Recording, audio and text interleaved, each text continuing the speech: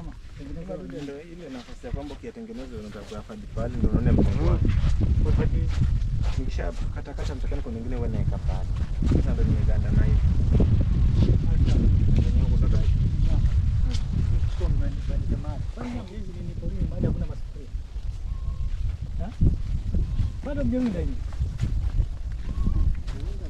Most welcome. This is Moving Wheels, and I want to show you how to slaughter a goat. How to slaughter a goat in Kenyan way.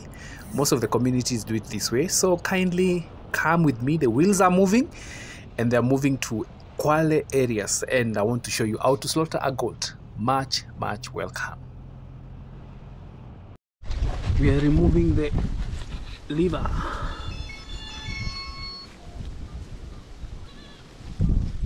Separating the liver from the intestines. This is how we do it.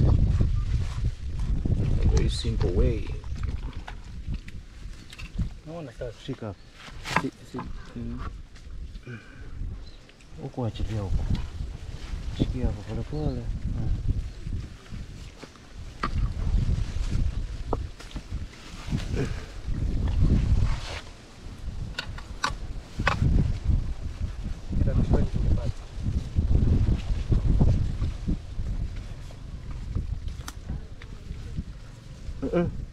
Oh, ndio kupona hapo.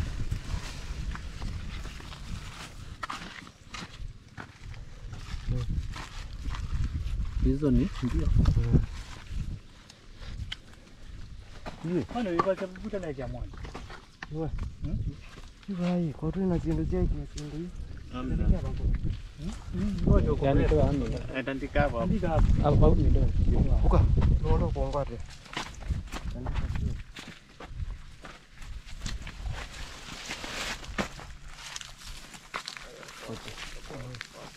So the liver is there, ready to be roasted.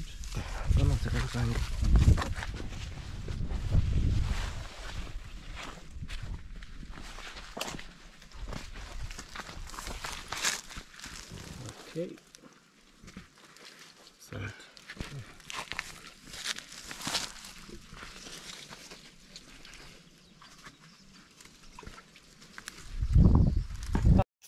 So already we had slaughtered the first goat, and I captured it in my first video. Kindly check it out. And now we are getting it to slaughter the second goat.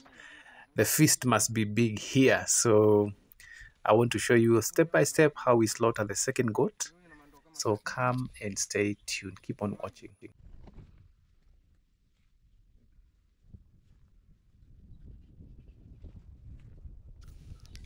So as you can see, this goat has already been slaughtered, and they have removed the intestine, the interior parts, and now this is what is left is just the meat, which will be roasted or even boiled to depend with how you want to do it. And if you go to most of the butcheries in Kenya, you'll find them hanging the goat like that, whether it's a goat or a cow. And so this is how it looks when it is complete. And this meat, I know it is very sweet. Goat meat is much liked so much here. Yeah.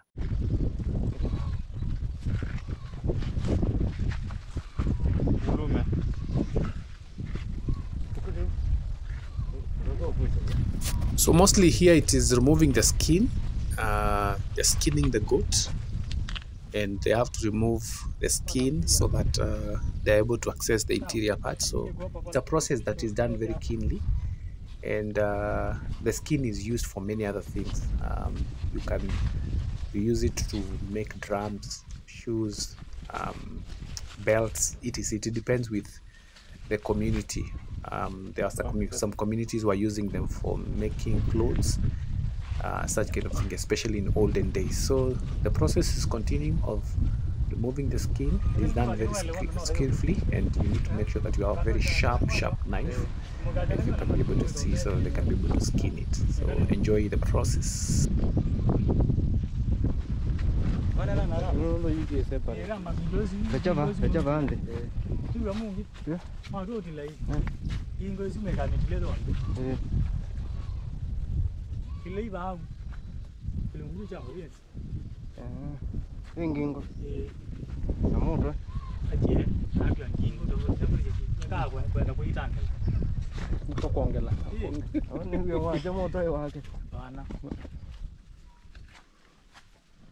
Quando ve lo era sia indo, era indo.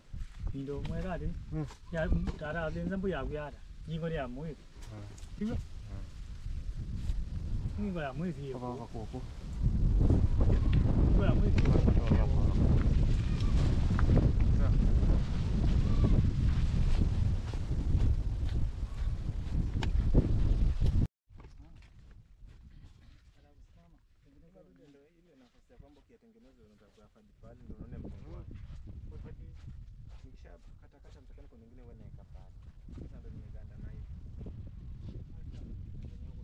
So we are almost through. I think we are done almost 80%. So the process continues. The other meat is there really drying up. So the process still continues the same way. So they remove. And actually one of the key things I want to mention is that you have to hang the goat on a tree or on a higher position depending on where we are, because it is very easy for you to be able to remove the skin. When it is on the ground, it might be a bit challenging, but when it is hanging like that, whoever is removing the skin does it in a very simple way, in a very nice way, because he's supported by the gravity. You know, the gravity pulls everything down. So the process continues, and this guy is very much skilled. You can see the way he's doing it.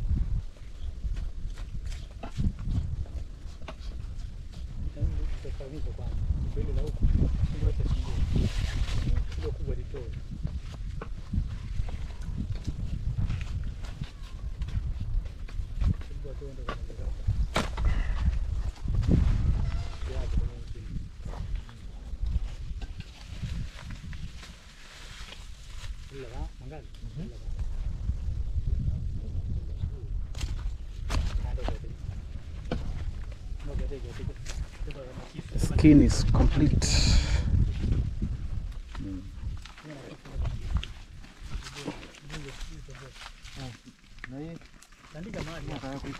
Ama utandike hapa hivi ama itashika uchafu. So finally we are done and the goat is ready now. We just need to remove the interior parts, and I showed you a clip of what we did. Thank you guys.